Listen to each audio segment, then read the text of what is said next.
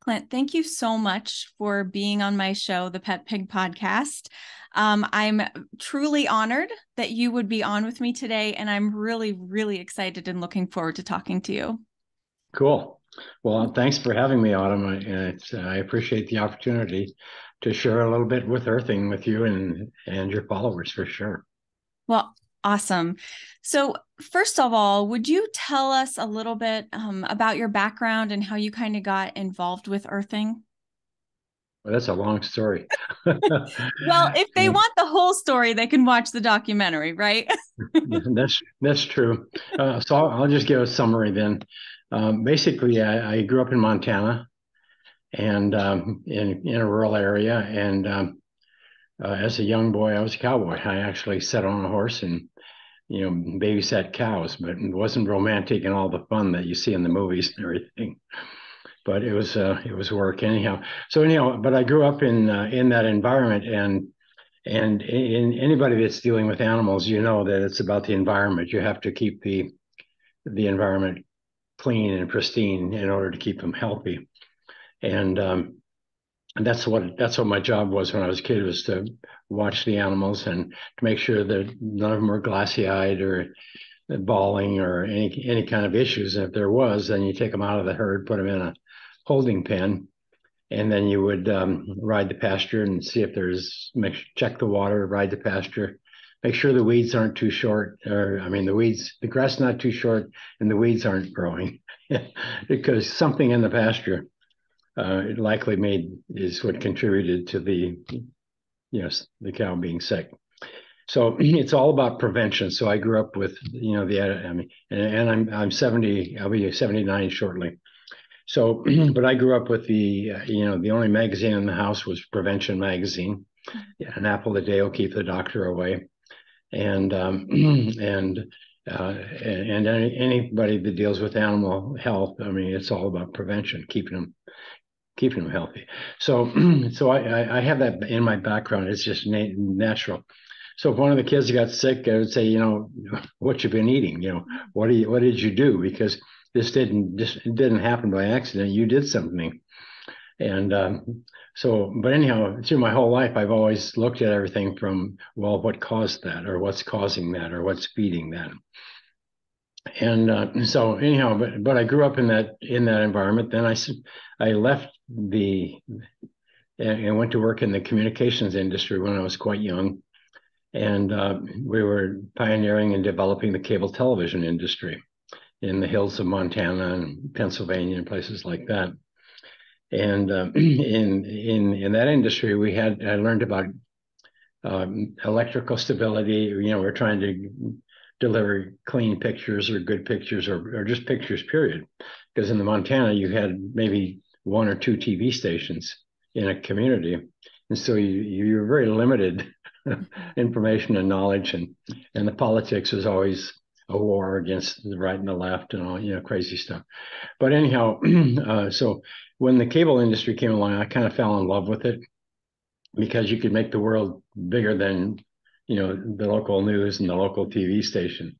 And you could see TV signals from Denver, or I was in Billings, Montana, but you could see Casper, Wyoming, Denver, Colorado, Atlanta, and as the industry grew, now there's 500, maybe 5,000. I don't even know how many channels are out there anymore.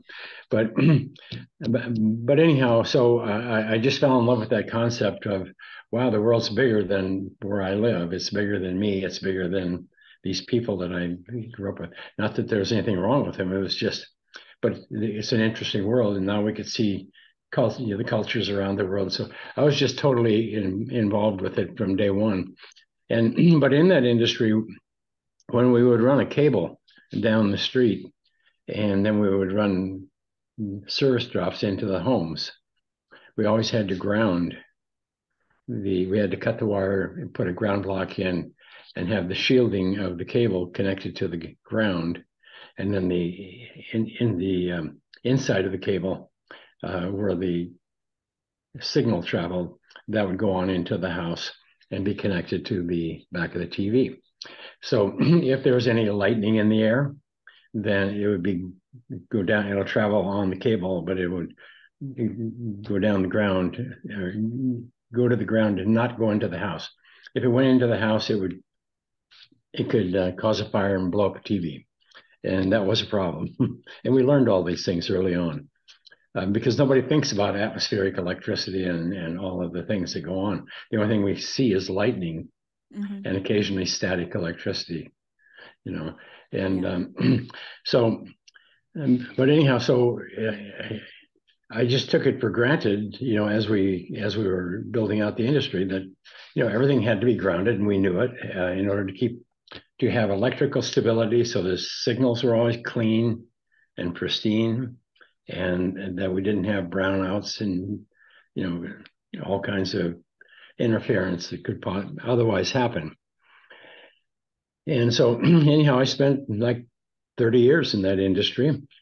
In fact, I did a lot of you know, pioneering in many fields, and I was one of the first people. We developed you know, and just prior to the internet, we went around the world and we collected all the data services, all the newswire services in the world, and we put them together in a unified data stream up in Boulder, Colorado. And by then we had learned the satellites were stationary, and we could bounce TV signals off a satellite and down to a satellite dish, and then down a cable system to a home. And but anyhow, so but data to me seemed, I was always intrigued with you know, the computers and the data as that was evolving. And I looked at the computer as a TV set without a signal.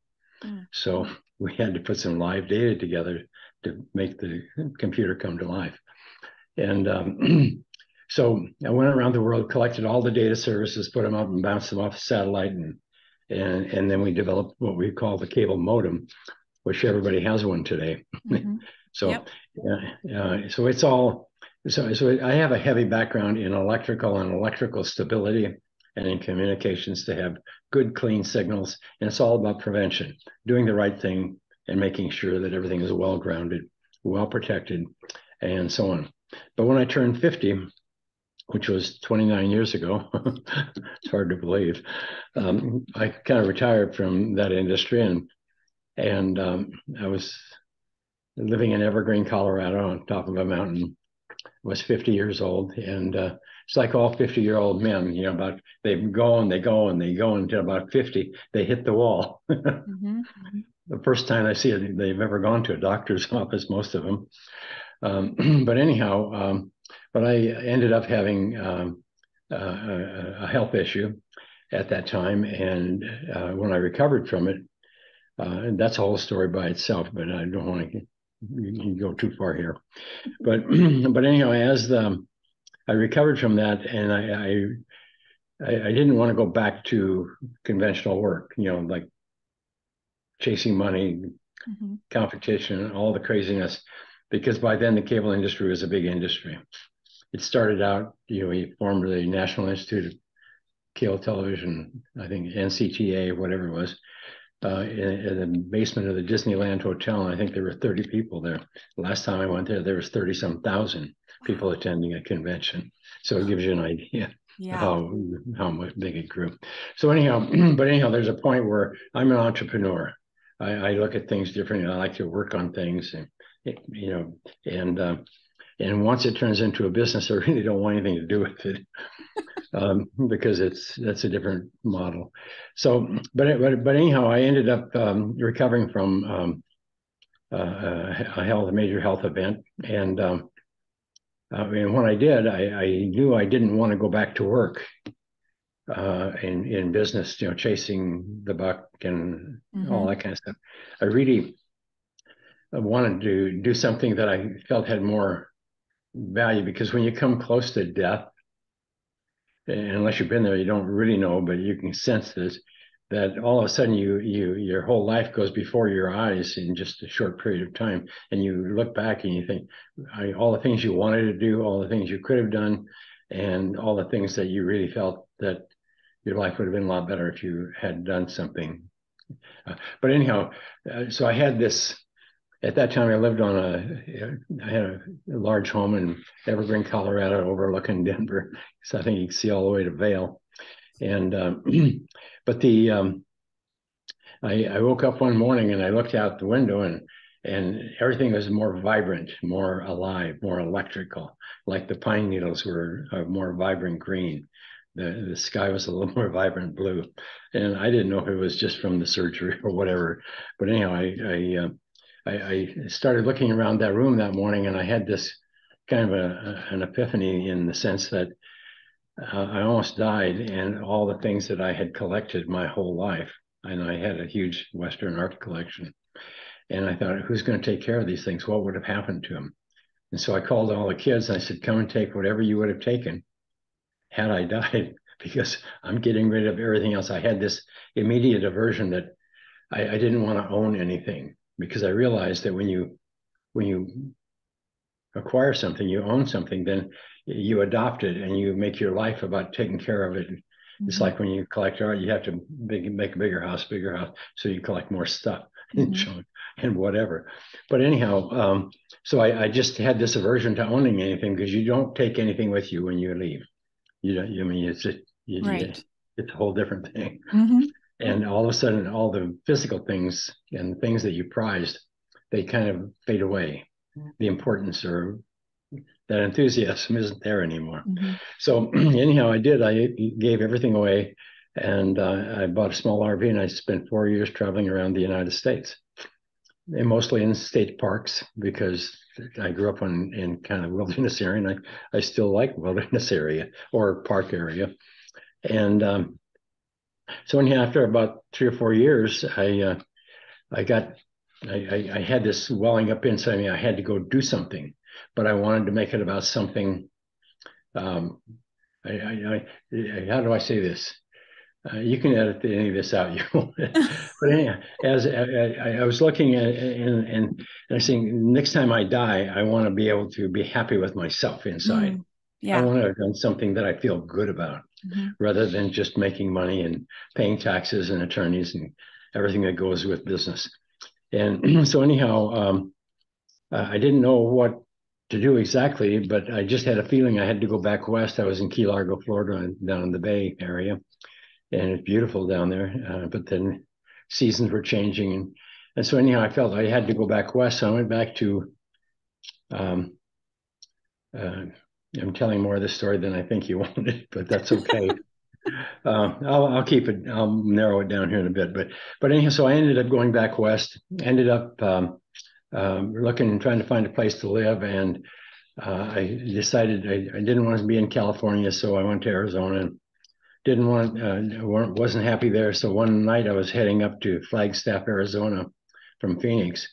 And I figured I'll go to Flagstaff because they have snow and they have pine trees and they have things that I grew up with, Mm-hmm.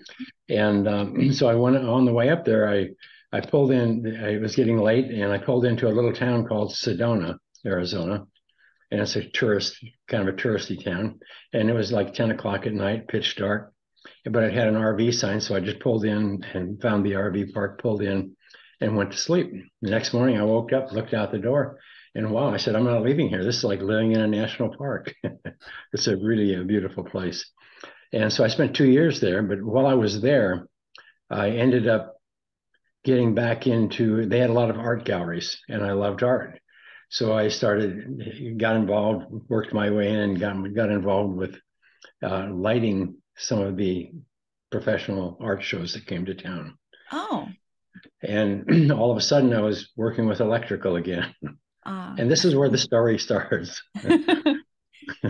So anyhow, one day I was getting ready to order some lighting stuff from the wholesale house down in Phoenix, and I would do installations in the galleries and try to make the art look better, because most of the time you have to wear a baseball cap when you go to an art gallery. Mm-hmm. There's too many light bulbs. So anyhow, I was just trying to make the art look good and make it look like the artist intended. And so I got really a pretty good following, and ended up doing a bunch of work in Scottsdale and Taos. And it was just a hobby. They don't pay you any money because they don't have any money. Yeah. But it was something to do. But anyhow, one day I was ordering this is back in 97, 98. I was ordering some parts on a computer, and the computer, every time I would touch it, it would crash. and glitch and crash and lock up. And I knew it was from static electricity because the air was very dry and so on.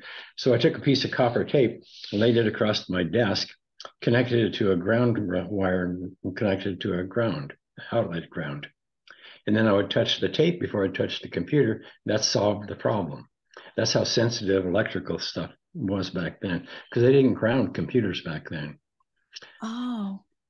So, and they always had a lot of problems. Software would glitch up and just, it was just, yeah. But anyhow, so after I did that, I fixed it, got my order, and I went outdoors and I sat on a bench outside, and a big tour bus pulls up. And it's a Japanese tour group, and they're kind of a shorter in stature group of people. And they kept coming off the bus, and it was just a whole big group of them. But they all had white Nike type tennis shoes on. And it was like they had been to a mall, strip mall, and white Nike shoes were on sale, and everybody bought the same pair. But that's what it was just, that's what it felt like. So anyhow, I don't know what happened, but I just intuitively asked myself, I said, I wonder if there's a consequence to humans no longer being naturally grounded, connected to the earth. And the reason I asked that is because when I grew up, we were barefoot most of the time. When school was out, the shoes were gone. The only time you can get them on us is to go to a wedding or a funeral or something. And then school came, and then you had to get them so they would go back on your shoe because they were leather back then. They were, and oftentimes you didn't get new shoes; you got hand-me-downs and so on in the old days. And so anyhow, I don't know what, nothing really prompted. I didn't know, but I just took a big interest in that, and I knew a lot about grounding because I spent 30 years in the communications industry grounding things for electrical stability.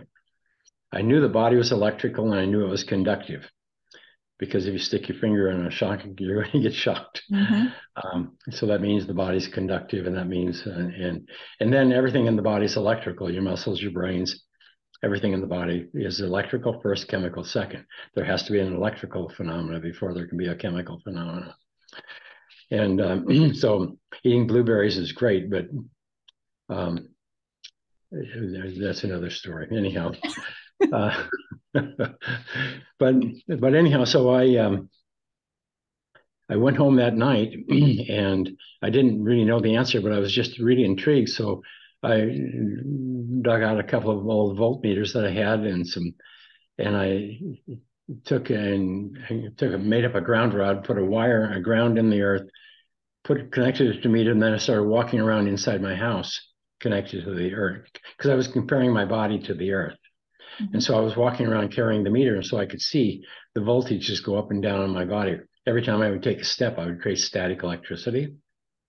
And so every step we take, no matter who you are, as long as you're wearing dissimilar synthetic clothing or rubber sole shoes and carpets and so on, every step you take, you're creating static charges on your body. And you won't feel a static charge unless it's 3,000 to 5,000 volts. But everybody has felt that when they touch a doorknob or something. So that's how significant. This is very high voltage. And this is just static electricity from fabrics. And then you have the EMFs from electrical appliances and devices and cell phones. And you have all of this noise, electrical noise in our environment that wasn't there 50 years ago. Right. Or 60 years ago. And so but you could see and measure all of it. And I thought, wow, this is pretty crazy. I had no idea. I knew about it on electrical equipment, but I've never thought about the body. But the body, when it's not grounded to the earth, it's an antenna. It attracts these electric fields. It attracts static charges. And so we're a magnet for, but as soon as you get grounded or touch the earth, then electrically, grounding is an electrical term in the sense that when you touch the earth, then the earth has a slight negative charge, meaning it's like 200 millivolts. Negative meaning there's 200 millivolts of free electrons that can move quickly and move anywhere in the world and reduce charge. That's what lightning is. You see a welling up of electrons on the earth, and it'll reach up, create a fissure, and then there'll be a crack, and boom, there'll be a lightning strike. But that's what happens with nature. I mean, that's how nature prevents the buildup of charge through lightning and evaporation and condensation, all those things. So, so anyhow, I started playing around. So I took and went to the hardware store and bought a roll of 3-inch wide metal duct tape. The guys will love this. Just plain old, the stuff you wrap around heating pipes. But it has to be aluminum. And so I laid it on my bed, taped it onto the mat, onto the sheet, connected it to the wire that I had thrown out the window, and connected it so it was grounded. So the electrons of the Earth's negative surface charge, comes up the ground wire and then onto the tape. So if I lay down on the tape, it should go, my body should, all this noise and all the stuff that's in my environment should go to zero. And it does. So, but anyhow, the first time I did that, I said, wow, this is amazing. There's a lot of things going on. I don't know, but it doesn't seem to be harmful. But at that time, I was 54, I think. And I had horrible pains. I had skied for 30 years. I had played tennis, ankle injury, knee injuries, and I was a cowboy. And cowboys are crazy. Yeah. And but anyhow, so I had a lot of aches and pains in my body. And so I didn't know anything about health or anything at that time other than pain, but anyhow, so that night I was just playing with the meter, and it was late, and I remember laying on the bed and I had the meter there, and then all of a sudden it was morning and the meter was down by my side. I had fallen asleep, and the significance was that for me to go to sleep back then is I usually had to take a pain pill or do something, because I just had chronic pain and I never slept well at all. But anyhow, that night I just fell asleep. I said, whoa, there's something going on here, because normally I don't sleep. And so I played with it for a few more days, and the same thing. And I couldn't understand. I looked tried to do a little bit of research, but there's nothing on grounding and biology, and or in the current literature. And so anyhow, a couple of friends that I had in Sedona, that I had met there, and I said, you guys need to try this, because they're about my age, had pain, couldn't sleep. I said, you guys have to try this. And so I went over and did the same thing. One of the wives got really upset because we think we screwed up one of her sheets. But anyhow, a couple of days later, one of them came back and he said, this stuff really does work. He said, but do you think it could have anything to do with my arthritis? I said, I don't think so, because I was just thinking, well, it makes you sleep better. Right. Then all of a sudden I realized that my chronic pain had almost completely diminished in a few days. And I thought, wow, this is a miracle. And I said, how come nobody has ever told me about this? How come I've never heard of this? And here I know everything about grounding equipment and electrical stability and all that, but the human body, we never think about ourselves. We always think about what we're doing out there. Yeah. And I can protect equipment, but I had no idea that the body was affected. And by and large, people still don't. But so anyhow, that started me off on this journey. It all started with that one question. I wonder if there's a consequence to us no longer being naturally grounded. And so then I spent time down at University of Arizona, worked with a group down there for a while, then never got any answers. So I think, well, I'll go out to UCLA. Those guys are smart. They know everything. And I went out there and it was really funny. I got a meeting with, I think it was this, I forget which lab it was, but it had to do with the sleep lab. And they said that you expect us to believe that somebody's going to put a nail in the ground, tie a wire around somebody's toe, and then they're going to sleep better. And they said, get out of here. You're nuts. Go away. And I said, well, but I learned real quick, they did not understand anything electrical. And I really didn't understand, biology. I mean, Mhm. I just didn't have animal husbandry. It's all the same. And I always wondered why cows never experienced pain like Mm. like like humans. A human hurts himself and it's just chronic pain. And the animals, they don't manifest that hot burning oxidative pain that humans do. Wow. So anyway, we can talk about that in a minute. But anyhow, so this went on, and so finally I ended up being able to engage a couple of the guys, young students at UCLA, to help me figure out how to do a study. And I moved out to Ventura, California, so I could be close. I couldn't handle downtown LA that. But anyhow, so we designed a study, and so we grounded. I made little grounding mats that were 12 inches wide and 24 inches long, and connected them to a wire, and they were conductive, and connected them to the earth. And so then we found 60 subjects. 30 of them had real grounding products. 30 Mm. of them had dummy grounding products, and and so then we grounded them for I think 30 days or a month. And as when they went out and started collecting the data, the number one thing that came back, everybody slept better, everybody felt better, everybody had less pain. But then we started hearing things like PMS issues disappeared, TMJ disappeared, just a host of those kind of normal things that everybody has. This was impacting all of them. And I remember somebody said, well, this can't be a cure-all. And I looked at him and I said, I don't think it's a cure-all. I think it's a causal. I Yeah. think that we disconnected from the earth and we lost our ground. Mm. But this is back in 2000. And at that time, nobody had heard of the word inflammation. That's hard to believe. Yeah. 20 years ago, it was 202, 203, 204. I think it was actually in 204 when there was a Time magazine front page of where there was a body on fire, and it Mhm. had the word inflammation. And below the summary was, you don't have cancer, you don't have cardiovascular disease, you don't have all these health disorders, these named health disorders.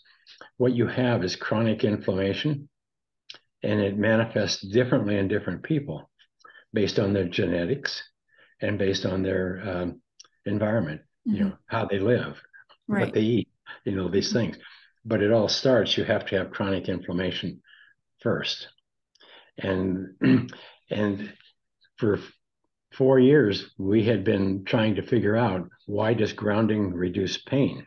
And we had no clue.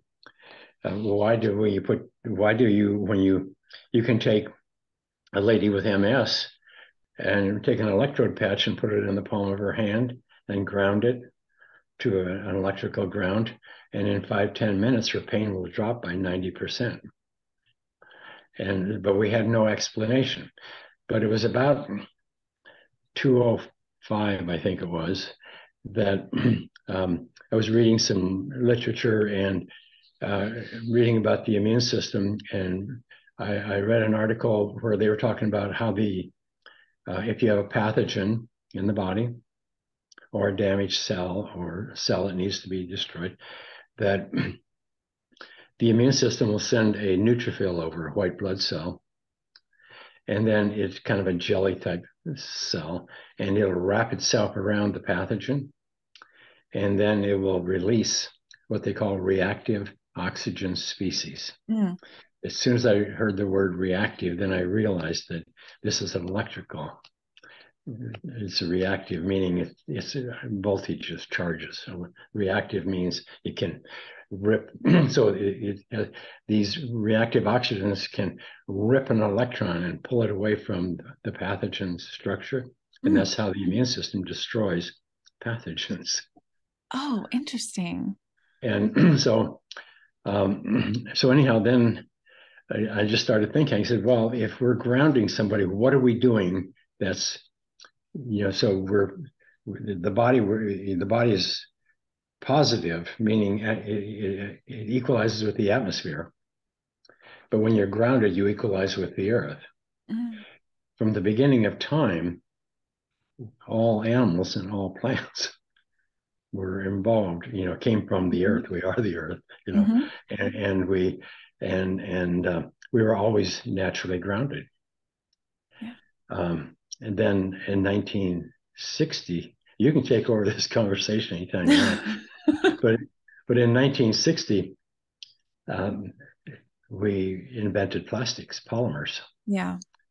First thing we did is we put synthetic plastics on our soles of our shoes. Right. And everything was great because everybody could wear shoes. You didn't have to worry about rain and galoshes. You didn't have to worry about all that.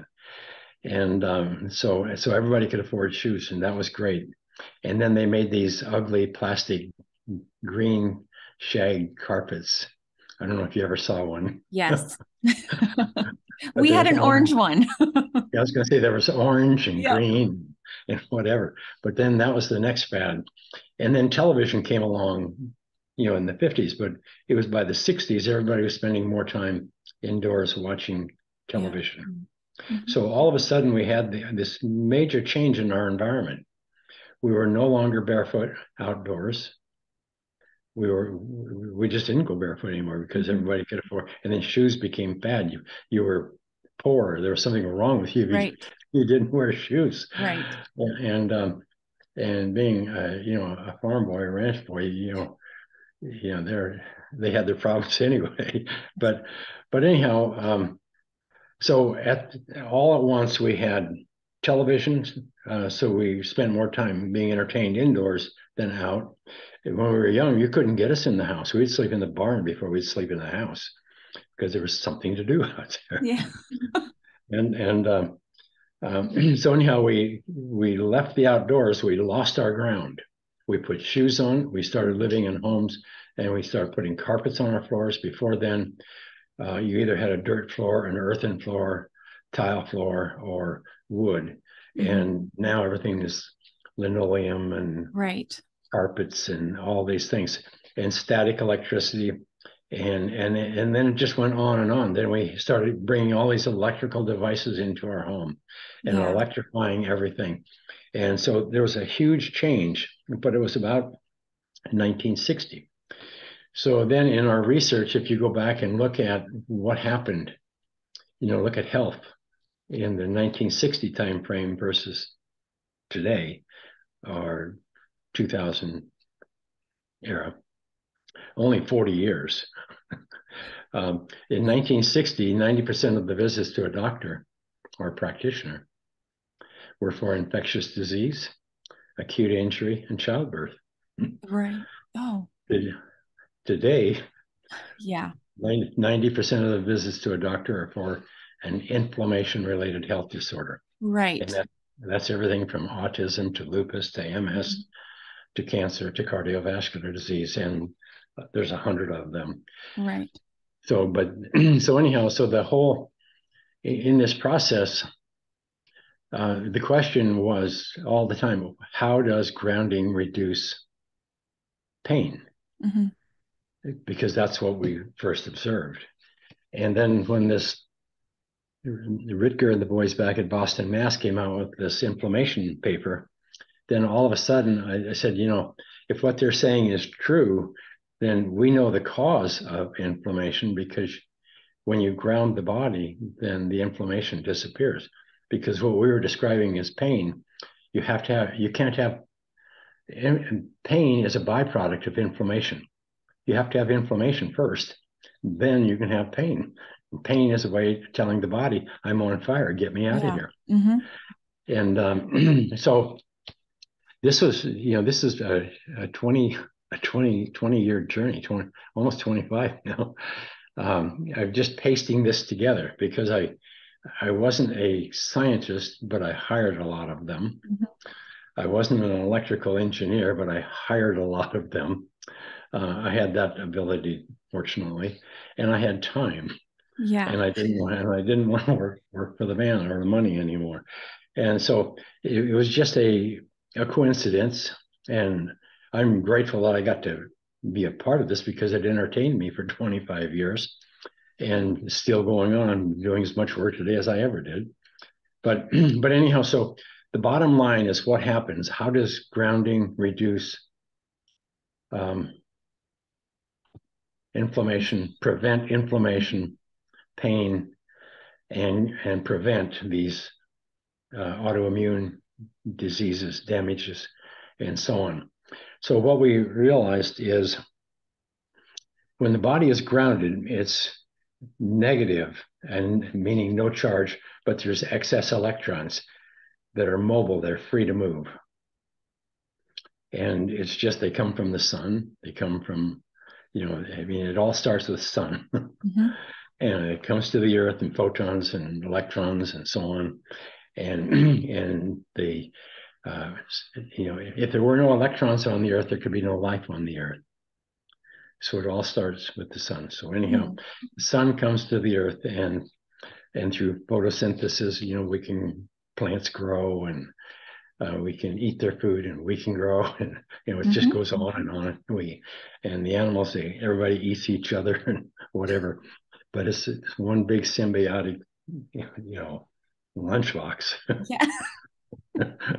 So, but anyhow, it's I have to stay on track here. So once I realized that the body becomes between 20 and 200 millivolts negative when you stand barefoot on the earth. That means that these free electrons on the earth migrate up into your body.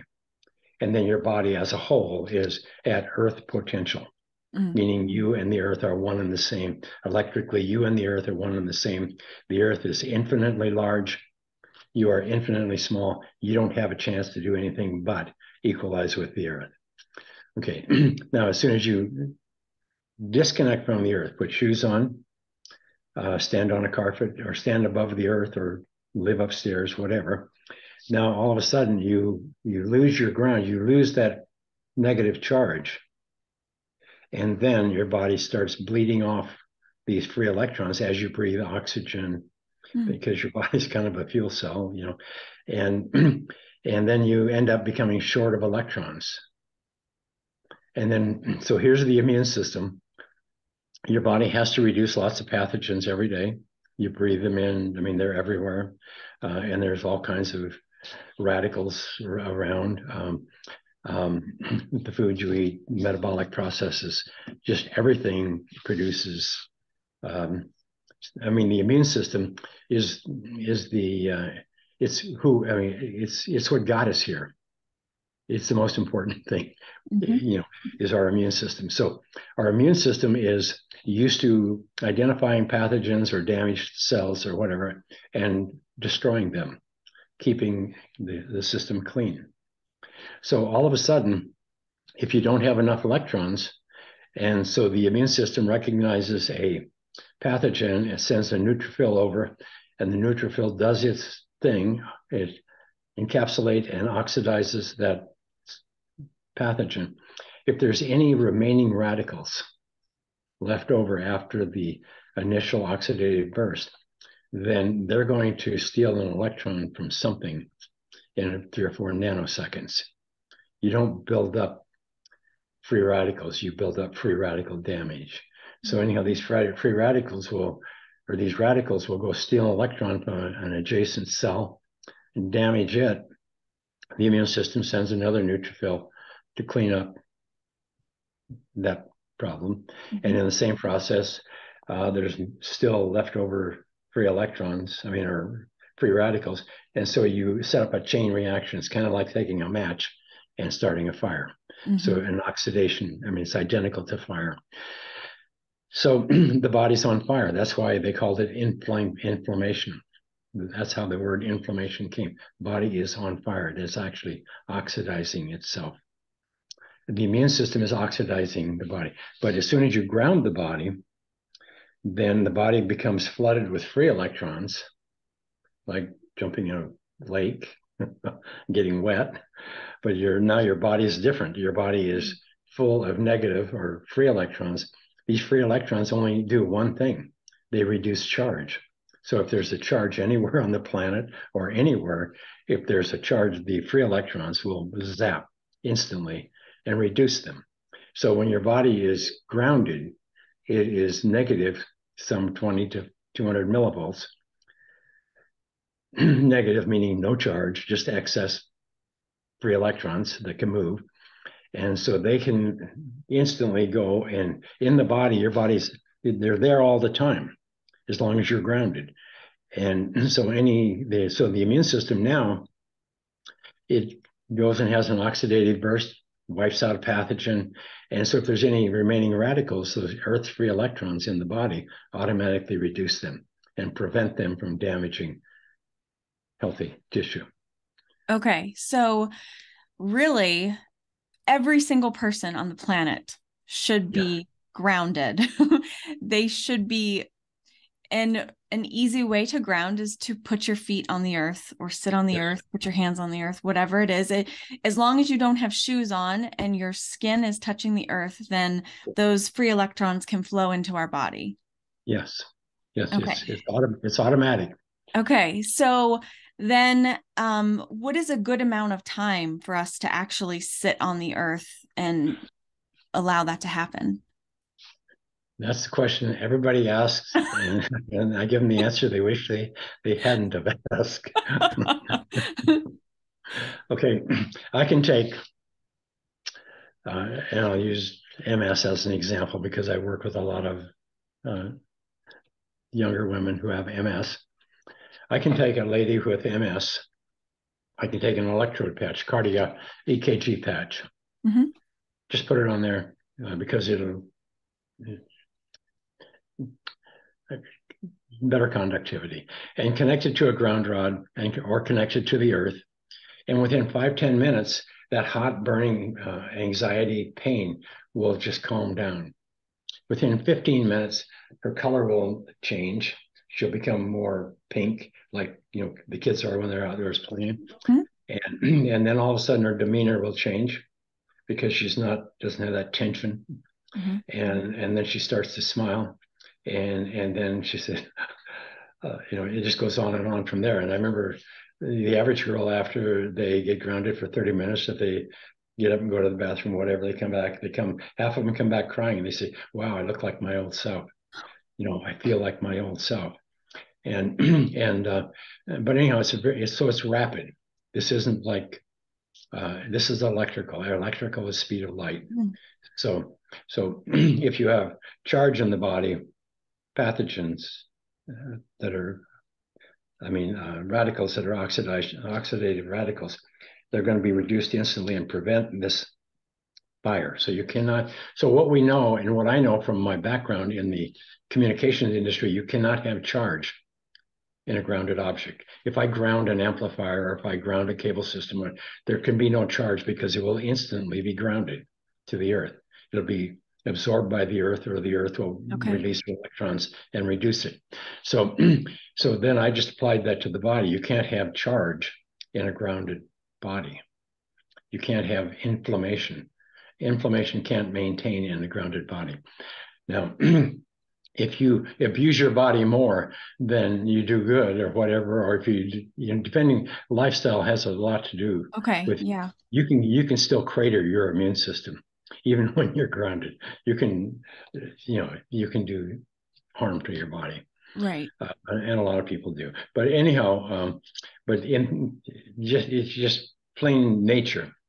All of us came from, all of our progenitors were grounded. They were naturally grounded. We lived in caves. We grew things. Our hands were in the earth, on the earth.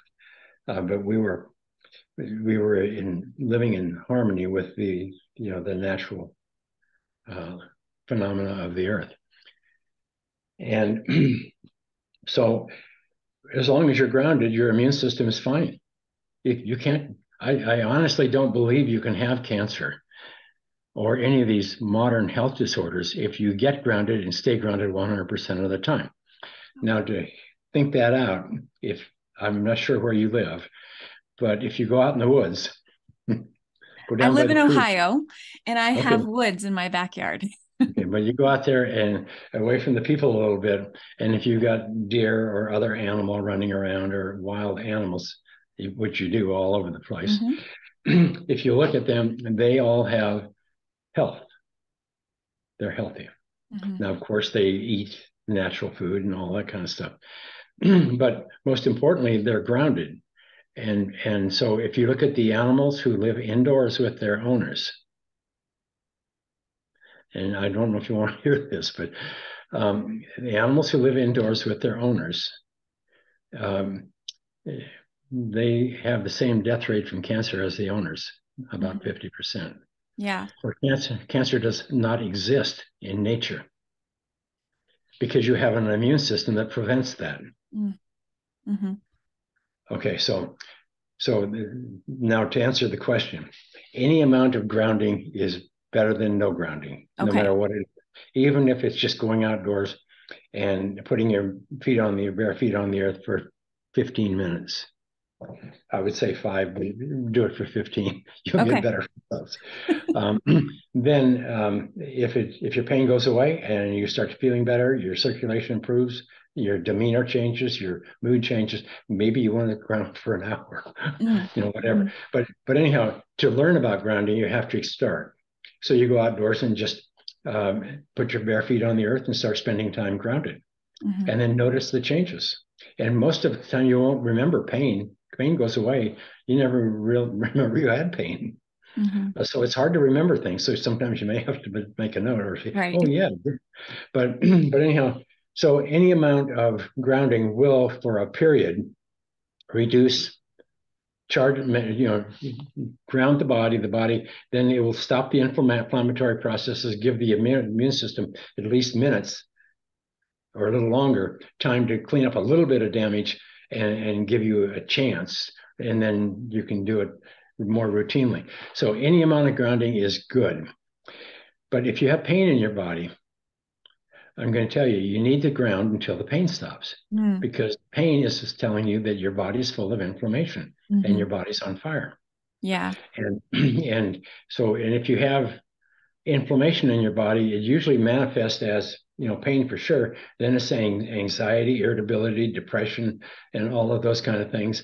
And then it's more chronically elevated cortisol, and then that feeds, that exhausts the adrenals, and then you become more pain and like fibromyalgia, then lupus, MS, those kind of things, and so on.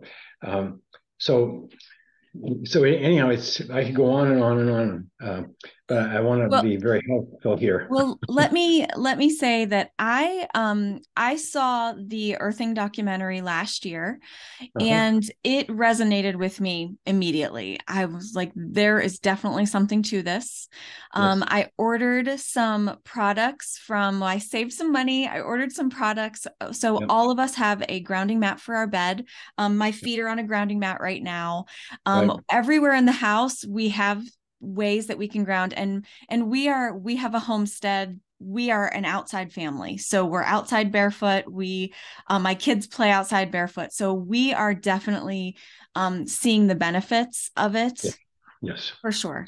When I ordered the products, I got the book, the Earthing book, and so Yes. I read that, and there was a chapter towards the end of the book talking about animals, pets that live inside the house. And Yes. I am very big, like I'm in the pet pig community. So Yeah. I breed them. I have a couple litters a year, and then I help people all over the world who have behavior problems with their pig. Yes. We do a Zoom consultation. I help them through that. So I've talked to a lot of pig families, and Right. I've noticed some things about pigs. I've noticed that there are health problems creeping in, and arthritis really bad in the pig community of these. And a lot of these pigs spend 90% of their day in the house, or even all of their time in the house. Yes. So I got interested in this because I wanted to kind of hear if how can I say it? Like if that sounds crazy or if that sounds legitimate. Well, no, all of the animals, I mean, you can go talk to a vet. And I know a few of those because one of my relatives owned the veterinary supply, wholesale supply in Montana. And so I've been around vets my whole life, but the vet industry really took off, the last 20 years, Mhm. and it's huge. And it's all related to this because now all of the indoor pets, they have all the same health disorders as the owners do. They have diabetes, they have all the arthritis, all of the cardiovascular, everything. Mhm. I mean, we're really no different. We're similar. Uh, Mhm. and so, yeah, these pets have to be grounded. Now, cats, most of them are smart. Most of them will find a grounding mat if somebody has one in the home, and they'll stay on it or use it frequently. And a lot of the dogs, they're more social. They want to be playing with, their Mhm. owner, Mhm. but they will sleep grounded on it. And but a lot of it's like parrots and stuff. We've grounded parrot cages and stuff. So the ones who pull the feathers and all that, they Yeah. automatically calm down. And the behavioral problems. But grounding. So think of it this way. Um, you're absolutely right. So what you have to do is you have to, wherever your pig is sleeping at night. I mean, if they're if they're confined, Mhm. then have a small grounding mat for them to lay on, like one of those little uni mats or whatever. Yeah. They might migrate to it. Uh, and especially if they have arthritis. The dogs who have arthritis and dysplasia and those kind of things, a lot of those get grounded and they have remarkable results Wow. because these diseases don't get better. Right. You can go to the vet and you can get certain drugs that are going to help and so on, but they're expensive. Mhm. Going to a vet is very expensive today. Mhm. Yeah. Um, so, and I don't have anything against the vet. I mean, Right. they Right. did they do their thing, Right. and we're glad they're there. Mhm. But but anyhow, to prevent some of these inflammation-related health disorders, you can look up inflammation-related health disorders for humans, and they'll apply to all the animals the same if they're indoors, because indoor animals, 50% of them are dying from cancer and related metabolic syndrome disorders. Yeah. Yeah. And animals outdoors in the wild, sure they get eaten when they break a leg or if they get too old and so on, but they have health, they have quality of life, health. Mhm. So I was going to mention I can't remember all my thoughts anymore. I get going too fast. But it's like I remember one time when I was a kid, we were out in the pasture and there was a cow and a calf off to the side, and it was a snowstorm. And we were quite a ways from the barn. And we went over there, and the mother cow was standing there just over the baby. And the calf had a gash on its side about, maybe 12 inches long. And we didn't know whether it was from an animal or Mhm. from a barbed wire or whatever. And anyhow, so it had this gash, but half of its intestines were hanging out, out of the Mhm. uh, where it was open. And so my dad, I mean, she was laying there, but she wasn't bawling or anything. She was just laying there. And so my dad went over and pushed the intestines back inside, took some thread out of a saddlebag, normal thread that you always have when you're doing things like ranching and stuff. And so anyhow, he sewed her up, and it was very crude, just Mhm. but it was cold and whatever. And he said, "There's nothing we can do for her because we can't put her on the back of the horse and take her back. So we just had to leave her there." But anyhow, but the mother stayed there with her and so on. And we didn't think anything about it. And we had like 800 head of cattle at that time. So, but anyhow, one day I noticed that this calf was out running around with all the rest of them. And what always blew my mind was that, okay, my dad, his hands were dirty. There Mhm. was nothing was sanitized. It was cold, so that will kill Right. a lot of things. Mhm. But anyhow, that calf wasn't bawling or screaming or anything like that ever when all of that was going on. And and I remember listening on NPR or something one day, and some scientist was talking about they didn't know, if animals had feeling or if they felt pain or various things. And I asked myself, are these people are idiots? They're crazy. Yeah. They don't understand anything. And I said, because animals, they have emotion. They're just like us. They're Mm-hmm. social, and they want to interact, and they have feelings. And so I didn't understand the pain thing. And then I didn't understand. I didn't put this together until maybe 20 years ago or more. But I recognized that, okay, here's this cow is laying on the ground. You cannot have inflammatory pain. What that means is if you have surgery and you take an electrode patch and ground the arm next to, or part of the body next to Mm-hmm. where the incision is, you won't have that hot burning Vicodin pain. The one you need, the dentist gives you the Vicodin for. You Mm-hmm. won't need pain for that. You will have pain, but it'll be a more dull, subtle pain that says, leave me alone, let me heal. But you don't have the Vicodin type pain. Wow. And I maybe shouldn't say name brand, but anyhow, That's fine. um, but anyhow, so then I recognized, because I started grounding myself using patches, and I had some dental work done one time, and I put a patch on, and I didn't have any of the pain. And then I could go on and on. And so Mm-hmm. then I realized that this calf was grounded, so it couldn't have the Vicodin hot burning pain. All it had was the healing pain. And that's tolerable. Anybody can tolerate that. Yeah. And so then I started putting it together. That's what's different about animals who live in the wild. They don't suffer from oxidation like ungrounded animals. So yeah, I can't tell you loud enough that yes, these pigs need to be grounded somehow, some Mm-hmm. portion of the time. The more you can ground them, the better. But if you can have an area for them, just a mat. They have those mats.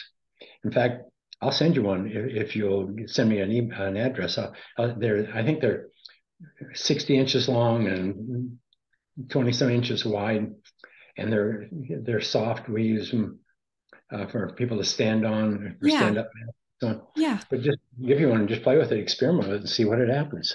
Just Yeah. I definitely want to try that. does he sleep Um, in a pen or does he sleep in a? Half of them sleep with their owners. yeah. My pig doesn't sleep with me. She sleeps in a crate. That's um, what I mean. and I'm like not for talking. I was my, talking about. I wasn't talking about pigs. I was talking about pets. oh, Half of just in pets. general. Yeah. Okay. Well, for me, my pet pig who lives in the house with us, she gets outside time every day. Yeah. She's trained and I have an area for her. And so she does ground every day. Yes. But these piglets that I have that are born, I have a space in my house where the mother comes in and gives birth. And I take the piglets out when they're old enough. But if it's wintertime in Ohio, I can't Yeah. take them out. And it's Nope. interesting. Something that I noticed is that my winter litters tend to lose hair. Yes. They kind of get some bald spots. Yeah. I can. They I, might not grow as quickly, type of a thing. and now you know what I know. Mm. Okay, I'll tell you. There was a group up in Alberta, Canada, that did a study. They took, they have these rats that they use for lab testing. Yeah. And anyhow, so I didn't really want to do an animal study, but anyhow, so they take these breeder rats and they have 6 litters, and then after that they euthanize them.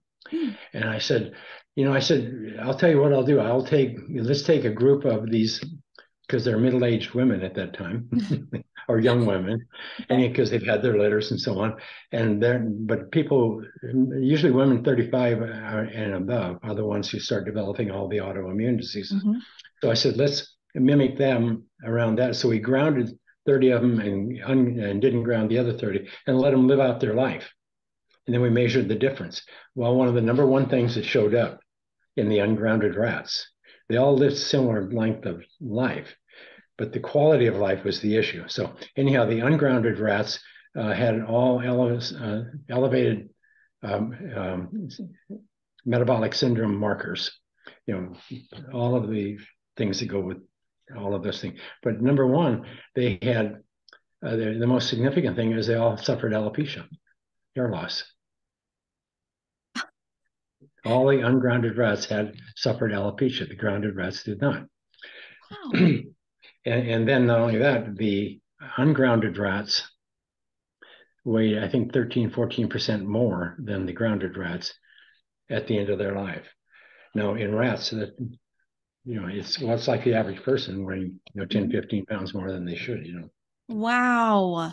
So, So I don't talk about the rat studies because a lot of people don't want to hear it, but it's just the way it is.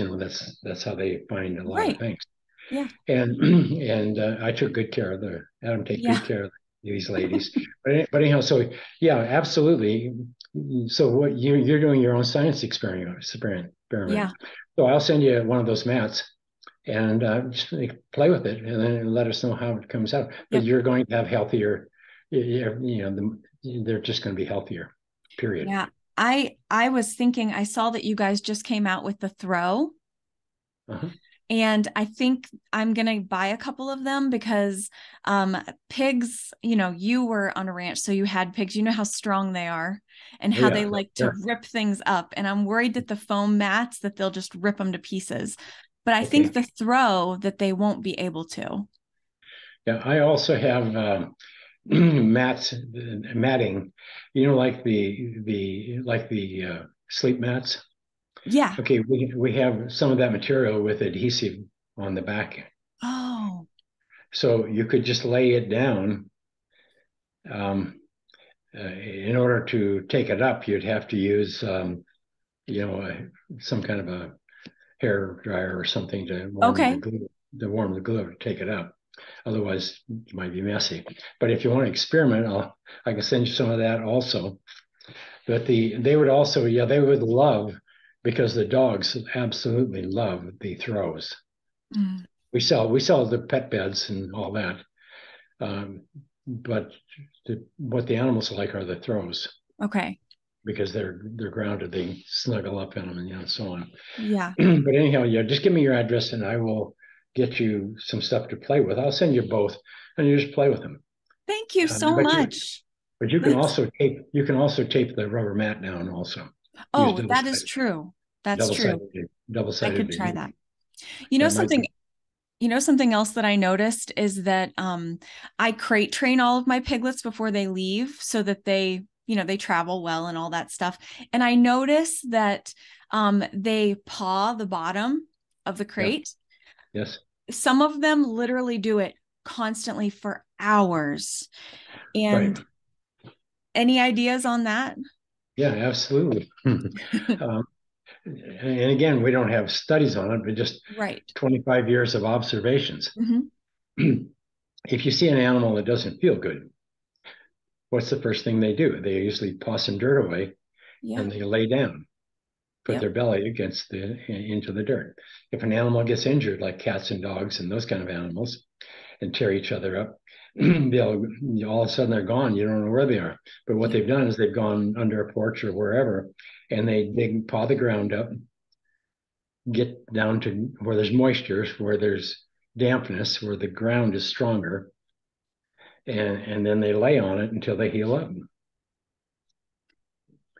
But these dogs and animals in these crates and stuff, they're pawing, they're trying to get down to dirt. They know that's habitually, they know that's what they do to feel better, Wow. to get grounded. It makes me sad that I didn't know that. I mean, I've been doing this for several years and I've seen these piglets do these things, but I just didn't know why they were doing them. Well, it's all animals do this. Horses, every one of them do it. You know, Wow. they're always pawing ground, trying to get grounded. Just like horses, they put the shoes on them, and that holds the hoof up, but the frog needs to touch the earth, and Hmm. if it's not, then it loses its ground. But when they're wearing shoes on, they're always pawing around too. It's Oh, like a wow. horse. If you want to get them well, just take the shoes off, put them out in the pasture, and in a few months they're back to normal. it baffles my mind that more people don't know this. Well, first of all, you have to realize that in 1950s, television came along, and then the plastics came along. And so it's just this confluence of all these things happening, a little bit here, a little bit there. Yeah. And then we take it all for granted. And then television, once the screens came, the TV screen, and then the computer screen, and then, all of these things. So we've been captured by the light, like moth drawn to the flame. Mm-hmm. That's us. And we didn't realize that we're frying ourselves. It's a double-edged sword. Anytime you do something out of nature, there's maybe good benefits, but there's also consequences. Yeah. There's an equal amount of consequences, everything. But yeah, I feel for the animals. We sell millions of those mini or universal mats. And they're 12 or 13 inches by 20 or 30 inches or something. But those are pet mats. I call them poor man's bed pad. They can't afford a regular bed, but they can afford a $59 one. And they sleep on that, and people love them. But they are a great pet mat. The problem with pets is where the connector is connecting to the mat. They always chew on things, or rabbits and pet rodents of any kind are just terrible. Yeah, because they chew the wires and eat the wires and stuff. But these mats that I'm going to send you, or these things I'm going to send you, you can play with different things. But I'll send you some flat tape that we use in the grounding yoga studios, where it's just an inch wide, but it's totally conductive. It's just tape that goes on the floor, and so you can run it over to an outlet, and then connect it to the outlet. Oh, that I am so excited to try this. Thank you so much. No, you're welcome. Yeah. I have loved talking to you, but I don't want to take up your whole day. I seriously am a talker, and you are too. So we could talk for hours, but that's true. I don't want to do that to you. Yeah. So if people are interested in finding out more, where can they find more information? Well, on YouTube, there's two movies. There's a 15-minute movie, there's been 100 million or more people who watched that thing. And then the Earthing movie is an hour, 15 minutes. A lot of people don't watch it all at one time, but anyhow, it's a really good movie that kind of explains a lot of this. And everything is authentic, 100% authentic. Nothing is staged. Anyhow, it's an award-winning documentary. And it's a wonderful documentary. We've watched it many times. Okay, cool. And then the book, if you don't have one, you can get them on Amazon, Earthing book. And otherwise, anybody buys a product, with their first product, we always send a book out with it. And so, yeah, otherwise, if you want to learn, anything about earthing, you can go to the earthinginstitute.net. And there's 20 some years worth of research there. I think there's 30, 40, 50 published studies now. And we keep putting them up, and lots of questions and answers. Anybody has any kind of question and answer. If we just send in a question, somebody will answer it or identify where to go and tell you what to do. If you're looking for a product, earthing.com is the only one that has authentic earthing products. And we do everything we can to keep the prices as low as we possibly can. Because to me, it's more of a humanitarian effort than it is a get rich thing. And if we make money, we always put it back into research and so on. So, but anyhow, this is an important thing, and it's life changing. And I try to take. I would say that 99% of our customers are female. And that's understandable because moms take care of the family and they take care of the health of the family. The average mom that buys the product, first of all, is in her 35 to 55 era. age range. And and then the first thing she does, buys a mat, tries it for a couple, 3 or 4 nights, and she says, "Oh my God, this works!" And then she gives it to her mother, who she feels needs it worse than she does. The mother fights her about it, but anyhow, and then she ends up buying another one. Then she'll give that one to her sister. Whatever. The average woman buys 12 mats within a year, just for family. Yeah, I believe that. I believe it. Yep. Yeah, When I watched the documentary, I sent it to almost everyone in my contacts yeah. because everybody needs to know. Yeah, they need to know, and it's unbelievable because nobody ever taught us. Mhm. I had this. It took me 20, all these years to you dig this out of the dirt and get it. Say, here it is, people. There's a problem here. We all need to pay attention, and so business won't get involved. Conventional business won't get involved until the general population. There's a significant amount of education and demand. And then Yeah, when there's money to be made, they'll all jump in. But right. that, but it's like anything else. So we're pioneering it, and we're doing anything we can to um, educate. It's all about education. All I do is educate. Mhm. The products are basic. They're not the prettiest things in the world, but they work, Mhm. and and they're affordable and they last. Most of all, they last. A Yeah. lot of the products that are being sold are, in the early days, we made cotton sheets with silver in them. But Mhm. after we made a few of them, they kept going bad so fast because of body perspiration or whatever, or washing or whatever. The Mhm. silver would oxidize.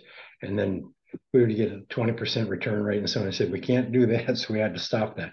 But since then, the China companies have started manufacturing those Yes. in mass, and they're everywhere. And Yes. most people when I'm talking will order one of those before they even find out there is an earthing.com. Yeah, that's what I did. Yeah. I So, ordered but one for my son's bed because he has chronic issues with his health. And I yeah, had heard it could help years ago. And I bought yeah, him a cheap one. yeah, and that's fine. I figured, in the worst case, at least they're educating people, Yeah. and eventually they all They'll want the find internet. you. Yeah, eventually they will. So that's kind of the model. In the meantime, we just keep getting the research knocked out, Mhm. and and the other thing too, I want to tell you about your animals. They'll be a lot calmer. Oh, They'll yeah. be happier. They'll be happier. They won't be as because that's one of the number one things that reduces anxiety and irritability in animals. Oh, wow. Yeah, Pigs are high strung, anyways, yes, very much so. especially when they're in the house and people kind of take those natural jobs away from them, like finding food or building a nest. And then they get Yes, bored and then yeah, they get destructive. And yeah, they can definitely have high anxiety and just issues with not being able to settle. yeah. As soon as you put them on the mat, they'll just automatically settle down. All right. It's I'm gonna test this. I'm gonna do it. And yep. I'm very And, excited to see what happens. and then you can write a story, and then you can start doing your own blogs on grounded pigs. Yeah. Yeah. Well, I mean, you're already doing that, okay? But you know what I mean.